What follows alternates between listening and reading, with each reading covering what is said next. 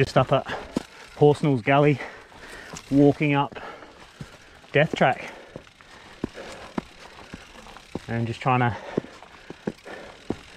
listen for bikes, listen for people coming, because there's nowhere really to walk up this track when you're not on a dangerous line or in a dangerous spot, which is the same for a lot of trails, but this one especially, because it's quite rocky either side and a lot of trees, you must try and stay off the main line at least. So up here, main line's on our left, you can see there, so I'm going to try and walk up the right just in case, because by the time I hear them I won't have a lot of time to get out of the way. So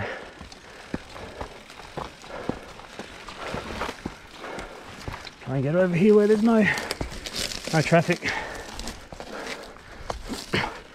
And it's just you know, you might be out in the middle of the day, middle of the week, when no one ever rides, but it's just a safe precaution, because a collision on a mountain bike trail, colliding with a person, it might as well be colliding with a tree.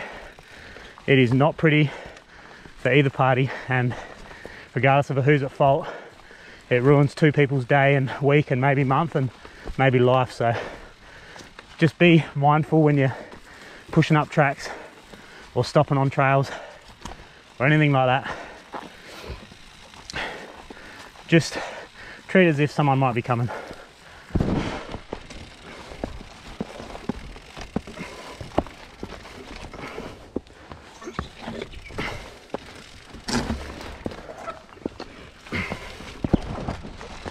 Here's where it goes from dirt to rock and sand. It's pretty much rock the whole way down, but some nice dirt for a lot of it from here down. From here up it's just nice, techie, loose, rocky kind of shoots or semi-shoots.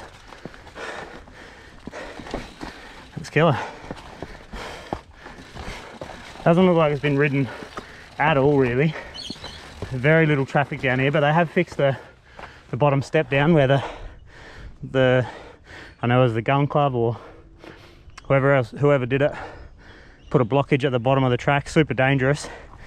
No signage saying they've done it or anything, just took the bottom of the jump out and put a fat boulder, like a couple 100-kilo boulder, on the landing, so you come in hot and blind, and yeah, you hit that and you're on the way to the hospital real quick. So that was absolutely not on.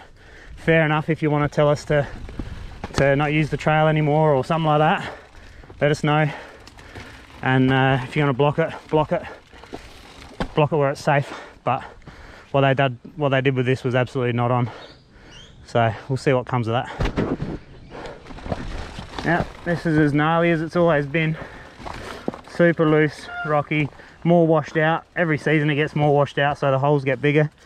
And yeah, it's good. It's got the juices flowing a bit, that's for sure. So this should be fun. I'll have a tickle up the top and make sure the bike feels alright and drop in. See if we can pick our way down this sucker.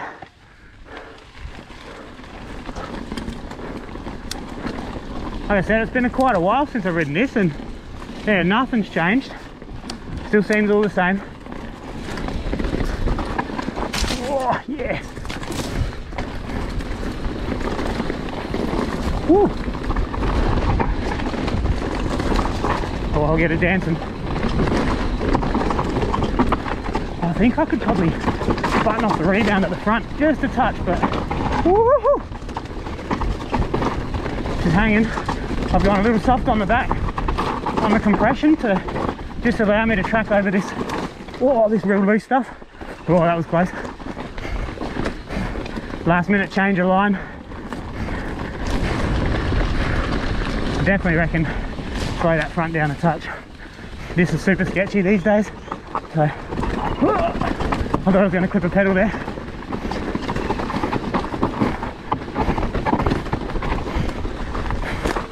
Oh, I should have gone outside there.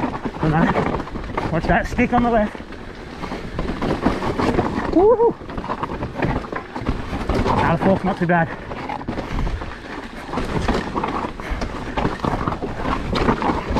This is a sketchy bit, yes! Woo.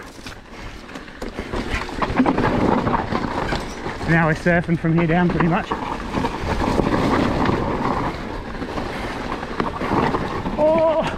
Oh, that is blown, and so is that. Oh, yeah, killer.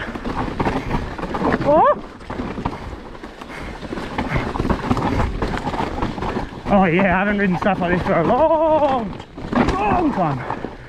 We pedal bottom out on the right there.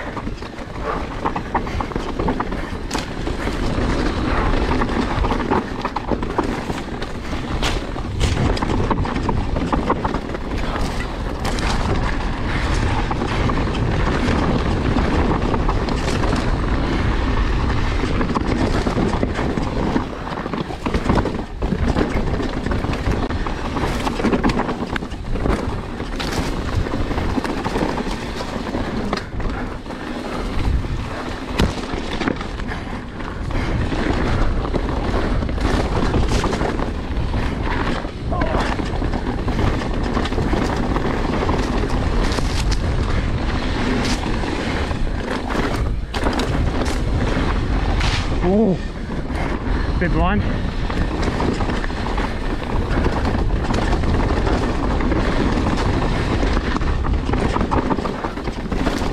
Back end's still a bit rough. Never really found a good setup on this shot. I'll go around this. Young lad broke his collarbone jumping down there with there was a walker or a protester or something, and yeah, messed him up. And then let's have a look at this. So we got a lander now, that's cool. Sweet, so that was Death Track. That track's gnarly and very, very rewarding. I had a lot of fun just then, so that tells me maybe I can button off the compression again on the back. Have a play of that fork. That felt quite good. Little pokey on the rebound and maybe just not quite the compression I need. But it's at 102 now at no token, and 3 clicks of compression. Just enough compression. 2 clicks wasn't enough. It's funny, it changes every time, but it's feeling killer.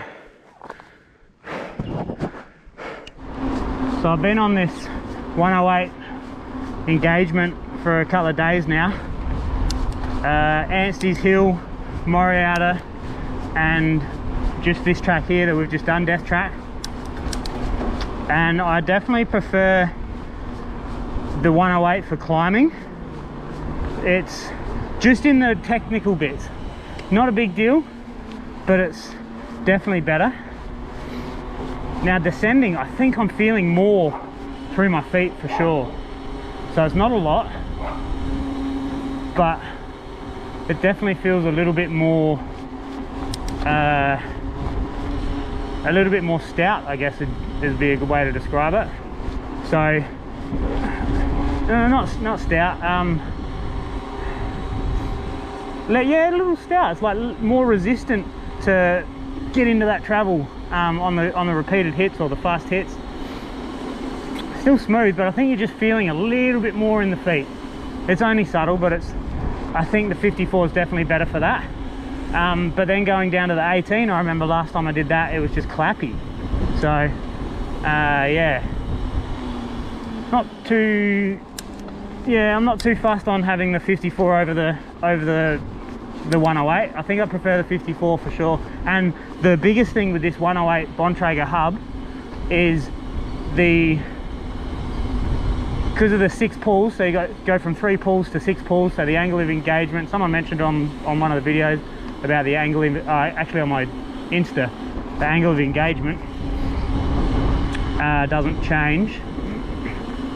But what's happening in there is, it's often, not all the time, but often, you go to crank and it's like one of the pulls isn't engaged properly and it's just like a little crunch and then it's good to go. And I think that's what's causing all these hubs to implode, these Bontrager hubs. So I'm going to take it out purely out of safety as well, to hopefully elongate the life of this hub, because it's flawless with the 3 pulls, flawless at the 54, and it spins. I think it spins a bit more freely. Nah, that's probably minor. I just changed the bearings as well, so that's probably affecting how it spins.